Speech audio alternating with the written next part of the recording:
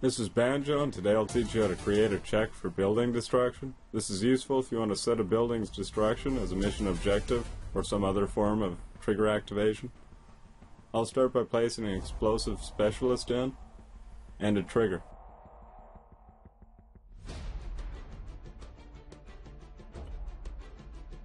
Next, group the trigger to the building that you're using. You'll notice how the activation line shows static object now. Set this to not present, and for this example, I'll be including a hint so that we know when the building is destroyed and when it activated the check.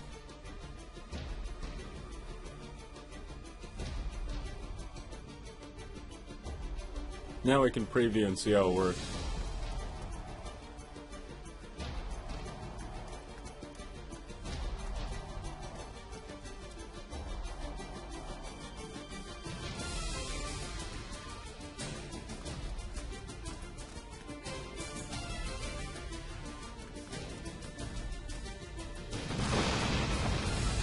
When the building is destroyed, it activates whatever is found inside the trigger's on activation line.